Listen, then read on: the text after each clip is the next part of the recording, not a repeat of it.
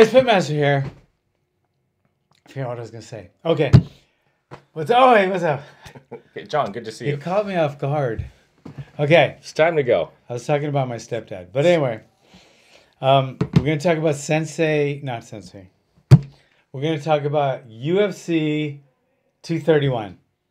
Holloway versus Ortega. Whew. Man. You got it out. So much going on up here. Holloway versus Ortega.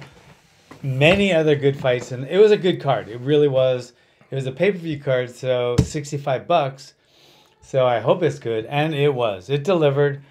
And we're going to talk about it right now. Usually these fights where they go away, they got a lot of fighters from that country. I guess Canada's not that far away. There are a couple Canadian fighters. They didn't. The card wasn't stacked with Canadians. I think Hakeem is from they don't really claim Canada. He claims like Nigeria or something.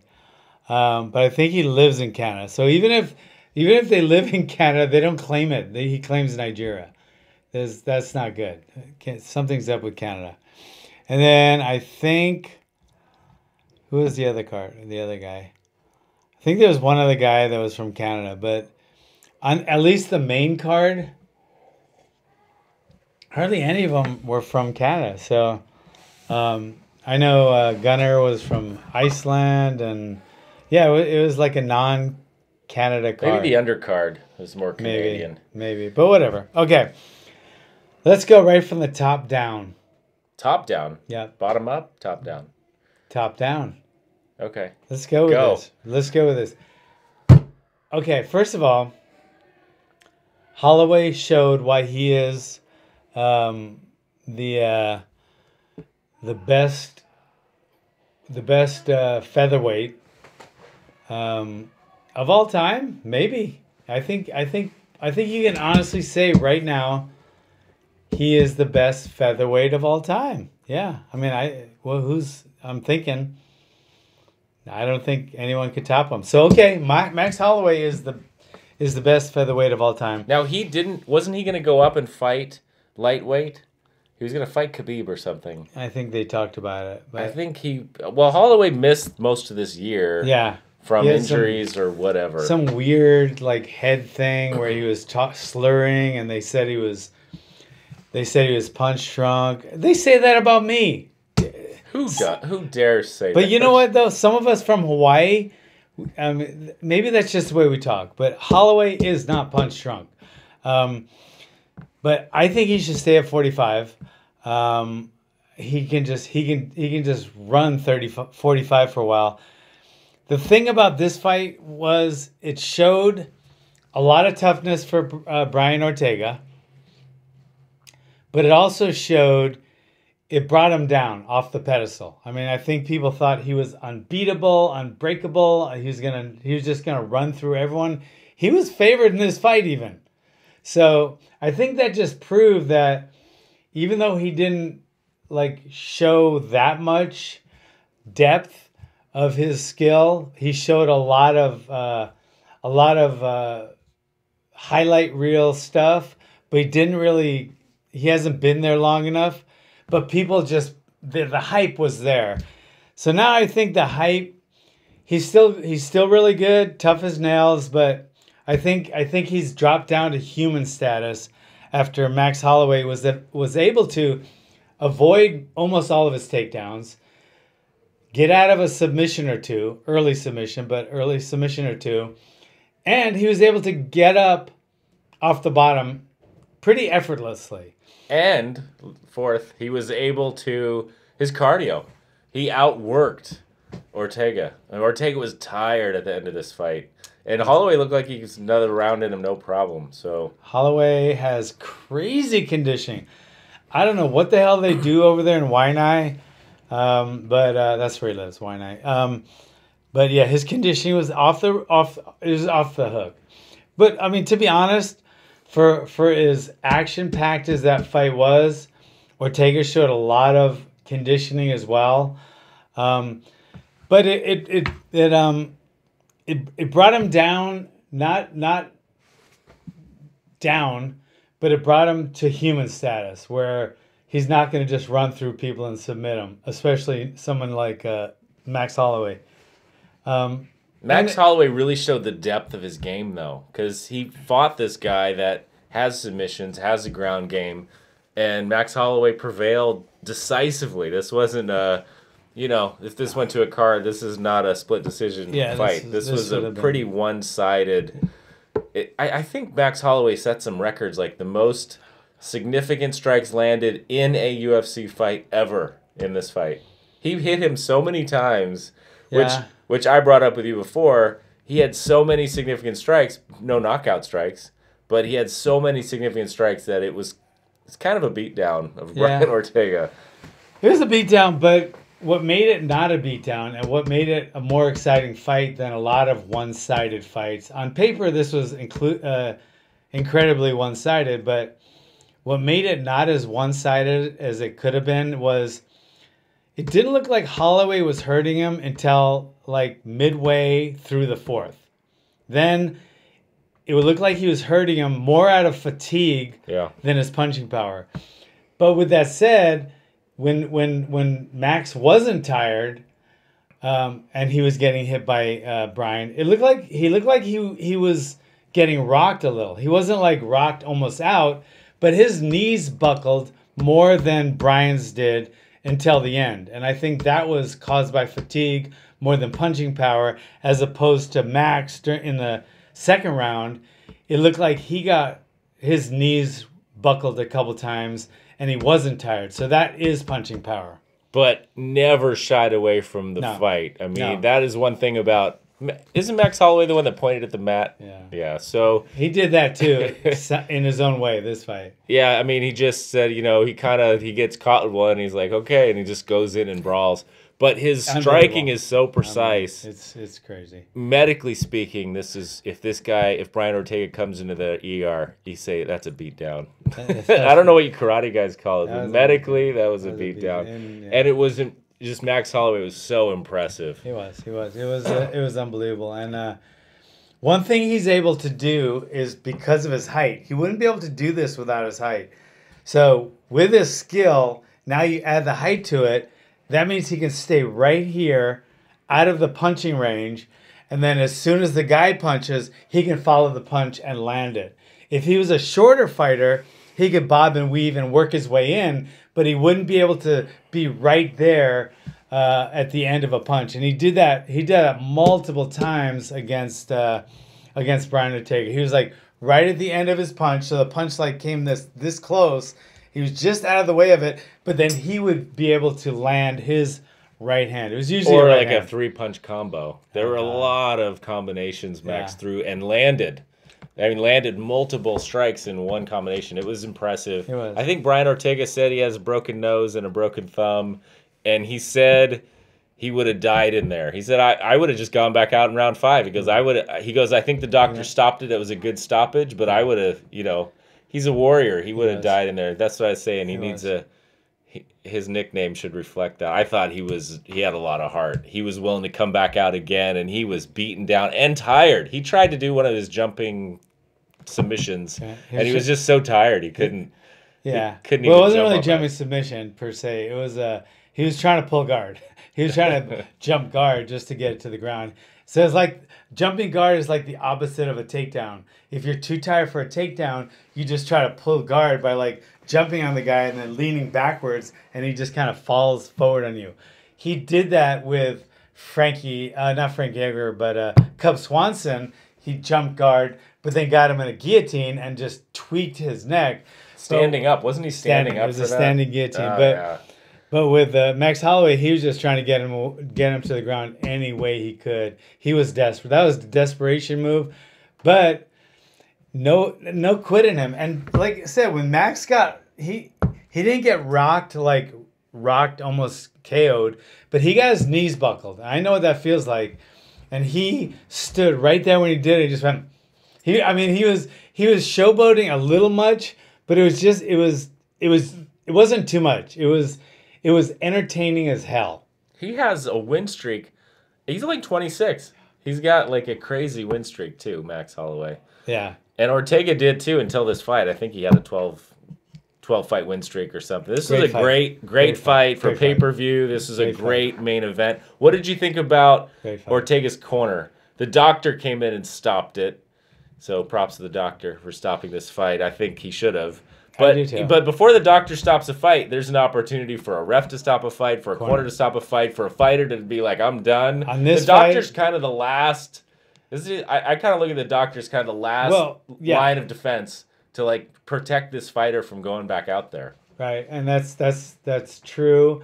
And I have stopped fights where even the doctor said you can let it go on. But so I lean towards stopping it before the doctor. I've never had a doctor stop it before me.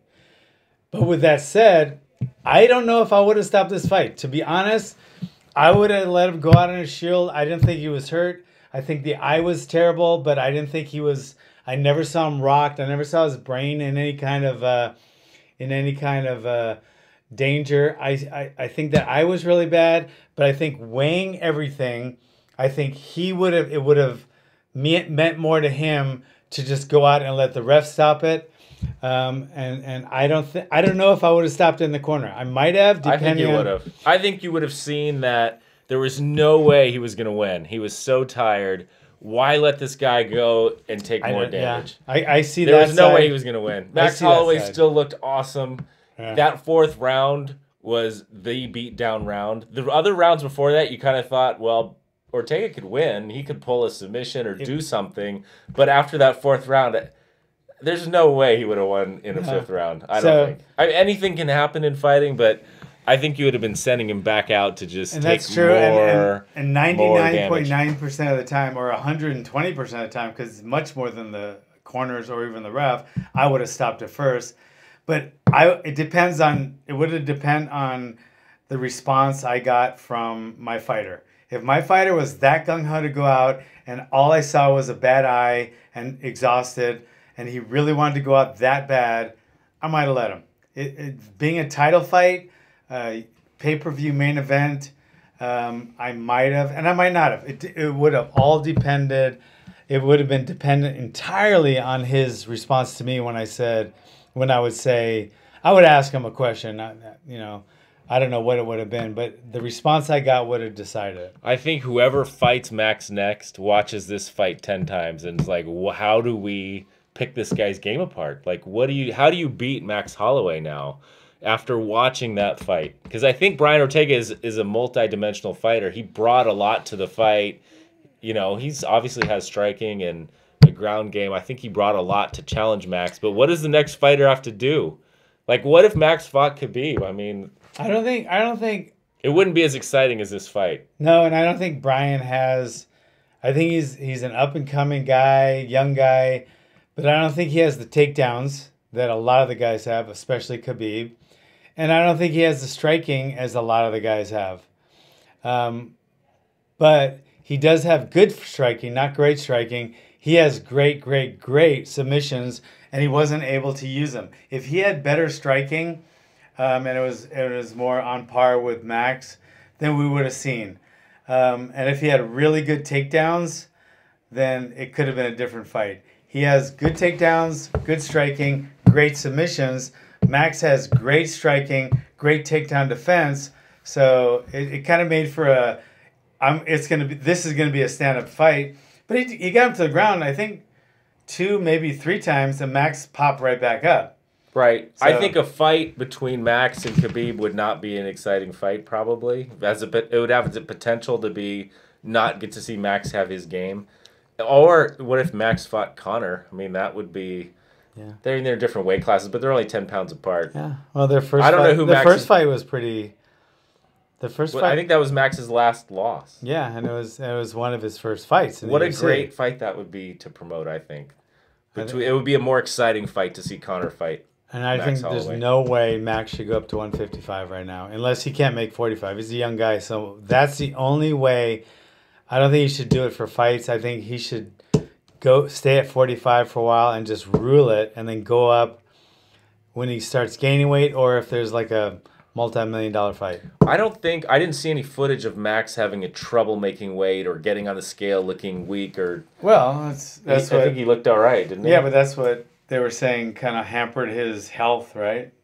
Well, I think he had a fight before where he was gonna. He didn't make weight for 155 or something. There was something where he was having trouble with weight. Yeah. So, but he did okay this time. He did okay this time. All right. So great fight. Max's next fight is going to be, I'm sure it'll be on a pay-per-view and it draw a lot of attention. Yeah, definitely. Then we got Valentina against Joanna. This fight proves something to me that I've always said, and it was like perfectly shown. It was like proven in this fight. Conditioning can make it or break it. Conditioning is as important, and that's why it should be trained for all martial arts. All martial arts schools should train their conditioning, not like farm it out to 24-hour fitness or Gold's Gym. It should be part of your curriculum because it is as much of a martial art technique as a strike or a takedown defense. You saw just she out everythinged Joanna for the first 3 rounds. Just out everything. She out hustled her, out struck her, out kicked her, out punched her, out took her down, out everything. She just proved she was far superior in everything. Some of it might have to do with the weight. I mean, let's not forget, Joanna came up to that weight, so that might have had something to do with it. Who knows? But Valentina also came down to that weight, didn't she? No. I thought she did. I think she's a 125er. Okay. Yeah, but after the 3rd round, the conditioning of Joanna stayed up here and Valentina's came down here. So the skill level of Valentina's went down here and the skill level of Joanna's went up here. I don't know who won the 3rd round. It was pretty close, but it definitely wasn't as dominant by Valentina. And the 4th round, I think Joanna won, and it was entirely on conditioning because everything else was the same. She didn't hurt Valentina. There was nothing else that changed. So when all other things are equal, conditioning will make the difference. And even if things are superior on one side, if somebody's conditioning is far above the other one, doesn't matter how much better technically they are, the conditioning can win out. And that has to be remembered in a martial arts school. Conditioning should be part of your curriculum, not farmed out at 24-hour fitness. Every one of your martial artists, that should be part of their class. It should be part of it, just as much as a left hook or a double leg. What do you think about that fight? Yeah, well, 5 rounds. That was probably a grueling fight for both of them. It was a grueling fight, and but they had fought before 3 times in kickboxing. And Valentina won all those also. Yeah. I just thought she was the more skilled fighter. She's more, and she won 4 out of the 5 rounds. I think because the decision came down. Yeah. Across the board. So yeah, I mean, Joanna's still, she's on a losing streak. Shouldn't she lose to Rose a couple times in a row? Yeah, but I think if she goes back down to 15, she'll be fine, and she'll be up there. She might not be a champion again, or she might, but she'll definitely be up there. I mean, she lost to Valentina, but I mean, Valentina is freaking good. I mean, she is like, who's beating her? Who's beat her? I mean, she's unbelievable. So I really like watching her fight. She's probably, her and Amanda are probably the 2 females I like to watch the most. But anyway, then we got the other cowboy, Oliveira. He fought Gunnar Nelson. Oh, shit. That was brutal. Well, Oliveira got warned for a fence grab? Let me tell you about the fence grab. It saved him from hitting the ground. If referees, I don't know the exact rules, but I think you can do this. He grabbed the fence. It saved him from going down. So you see that, ref. you not only take his hands away from the They reposition him back against fence again. Right. You should reposition him to the ground because that's where it would have gone. Yeah, you have to do that because that took a takedown away from Gunnar. I mean, Gunnar would have had that takedown. It would have ended up on the ground. So if you started it back standing and he got KO'd, then I think you did him a severe disservice. But then again, I'm not 100% sure. I'm going to ask Big John what that ruling is. But it definitely, common sense says if the guy saves himself from hitting the ground by grabbing the fence and the referee stops it, repositioning should start on the ground with the guy that doing the takedown on top. The ref should err on the side of the guy that didn't commit the foul. Yeah. So he shouldn't err on the side of the guy that grabbed the fence and put him back up. Yeah. So that was definitely going to be a takedown. Yeah, that would have been. So I didn't even think of that. That's a great idea for the ref. Is you stop it if you're not going to take a point. Either that or you take a point and do whatever you want. Yeah. If you're not going to take a point, I agree with you. Put him on the ground where that. Give him the advantage on the ground. Because I think one time, if it's the first time, then I don't think you should ever take a point away for that unless you like go up to the guy and like headbutt him like that. But I don't think something like grabbing the fence, which is very innate. A lot of people. It's reflexive. Yeah. So I don't think the point should have been taken away, but you should definitely put it back down to a superior position for the guy who got robbed of the takedown, which was Gunnar, because we saw what happened when he did get the takedown. Yeah, I'd grab the fence too. Oh shit! I would grab the fence. Hindsight was 2020. I'd take the point. Shit, I would have taken 10 points before that. That was such a brutal beatdown. For anyone that didn't see it, man, it was. God. Was he mounted? He got Cowboys on the bottom and took an elbow to the forehead. Oh god, it was like that.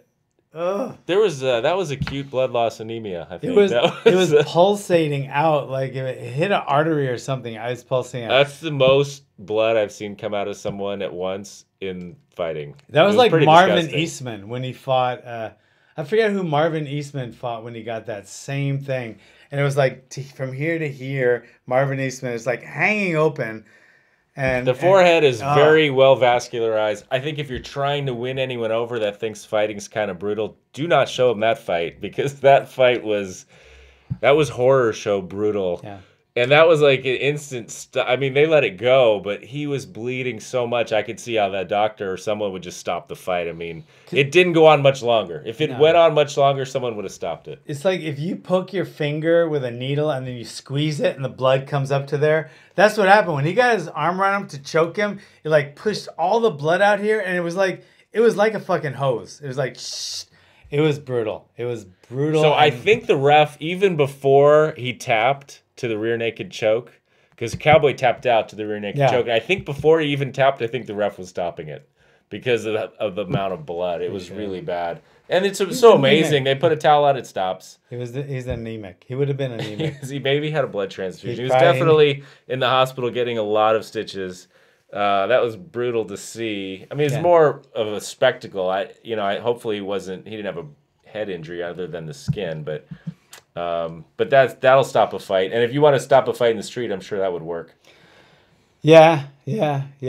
And that's one of the things about elbows. That's why in amateur MMA you can't do elbows, not because they're more dangerous than punches, because they're not at all. In fact, a punch will cause much more brain damage than an elbow, but the elbows, especially on the head and the face, cause cuts. A lot of people will get in a kickboxing match or an MMA match, a lot of times they're throwing that elbow to cause a cut, especially in kickboxing. They'll stop it a lot quicker than they do in MMA, but to cause a cut. They're doing it to cause a cut a lot more than they are just to cause pain or knock the guy out. So and sometimes I think almost that elbows shouldn't be allowed in certain positions, just because to me it's not like a cheap win, but it's like kicking the front leg where you're trying to like hurt his knee, where that's like, what is that doing? Why don't you just kick him in the balls then? Well, the other interesting thing I forgot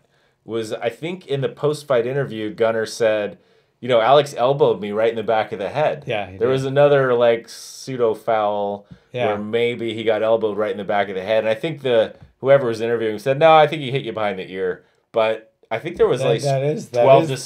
But that is the back of the elbow. That is the back of the head. Yeah, I don't know. So if it's behind the ear. So anything behind the ear is the back of the head? So if the referee or the guy said that. Yeah, I think it was Joe Rogan or whoever was interviewing him said that. Yeah, he did hit you. See, and Gunnar said, yeah, I'll go back and look at the footage. It didn't really matter. No. But the elbow to the front of the head that caused gushing amounts of blood, okay.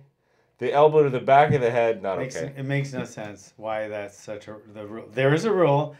But it doesn't make any sense because the back of the head isn't any worse than the front of the head. Except you could say, well, then you're starting to get to the base of the skull and the spinal cord. Okay. Well, there are important. Your spinal cord and your brainstem keep you alive. The front of your brain is just your personality. Right, but it shocks you back. So Yeah, no, it does. So and then there's the fact that your throat is right here and could kill you really. Really, I mean, if you hit hard enough in the throat, but the chin's open all day long and it's right there. So the back of the head one I never really understood it, but whatever. Brutal elbow to the front of the head, and that was a good stoppage for the Icelandic guy. Yeah, it was. That was a dramatic stoppage. Yeah. I don't know who won bonuses, but he should have got a performance bonus. Gunnar. Yeah. That was impressive. It was beautiful. It was beautiful. It was like beautiful work. It was like bang, bang, bang. It was like he was like an artist the way he worked. I really thought it was great. Then we got Hakeem Dawodu and Bochniak. This was like a really good, highly touted kickboxer in Hakeem against a really tough guy in Kyle. It showed. It was a decision. I think it was a split decision. I think someone Yeah. I think this was the fight that was a split decision, which was kind of I think controversial. I don't think it really was a split decision, but I think Kyle's lateral movement thwarted most of Hakeem's dangerousness, and he never really hurt him. It was a point fight, and I think Kyle did a really good job in staying out of the way with his lateral movement. He basically robbed Hakeem of really showing off any of his real skill, but while doing that, he was doing it so vigorously, his lateral movement, he wasn't able to mount any offense of his own. So it was definitely not the greatest fight. So the only thing I remember from that fight was Kyle grabbing his pants the whole fight. Yeah, like all 5 rounds. He kept grabbing the front leg of his pants, like it was too tight to kick or something. But I think it was just a weird thing. I think he was distracted, and that does kind of put your guard down constantly when you're doing that. He's grabbing your pants during a fight is probably not the best defensive strategy. Yeah, probably not. It was weird. So first fight was brutal, and that was I think it ended in the second round. Second round knockout. Oh my god! So this is Jimmy Manuel and Thiago Santos, the Sledgehammer. I think his nickname means the Sledgehammer, which is well earned. Oh my god, he hits both of them. Both of them. Okay, if any of you guys out there remember boxing, old school boxing, you remember Mike Weaver. Mike Weaver, Hercules, they call him because he had like a Hercules build. But he would either knock you out or get knocked out. I think his record when he won the title was 10-10, all 20 fights by knockout. He lost 10 by knockout. He won something like that. But he just hit so hard, and he had no defense. These guys are the same. They just hit so hard. You watch the replay of the knockout, and it's haymakers. It's just that's all no defense, just full-on swinging for the fences. The only defense that was mounted by Jimmy Manuwa, which saved him from being KO'd in the first round, was a really tight clinch. He would just hang on for dear life. He had him in a clinch. He wasn't trying to take him down. He wasn't trying to get set up a tight clinch. All he was trying to do was clear his head. And that's what you got to do when you get rocked like that. You have to clear your head. And there's only 2 ways to do it. Either get on your bicycle and just start basically running around the cage or the ring, or get in for a quick clinch. You see it in boxing. They do it a lot. They get in a clinch when they get rocked, or they back up and they get on their bicycle. Jimmy Manuwa doesn't have a bicycle. Either does Thiago Santos. All they have is one gear, and that moves forward. So he's either going to knock you out moving forward, get knocked out moving forward, or run into a clinch to try to clear his head. Because he's probably rattled a lot the way he fights. He probably gets tagged a lot. I know Thiago does. I mean, both these guys. Well, and Jimmy had his moments where he got Thiago Santos with some good shots. He did. So for me, if you watch this light heavyweight guys at 205, they have cannons. I mean, it's basically the record doesn't seem as important as a guy that fights at 155, because if you fight at 205, you can just get caught by one punch and have a loss on your record. Whereas that doesn't happen at maybe unless you're fighting Conor. That doesn't happen at the lower weight classes. Like you see this fight with Holloway and Ortega, one punch, someone catching with a punch, the fight's not going to be over. So for me, that's a little less. The skill, I don't know, the skill means a little bit less at that high level because you have some losses and maybe you just get caught. I don't know.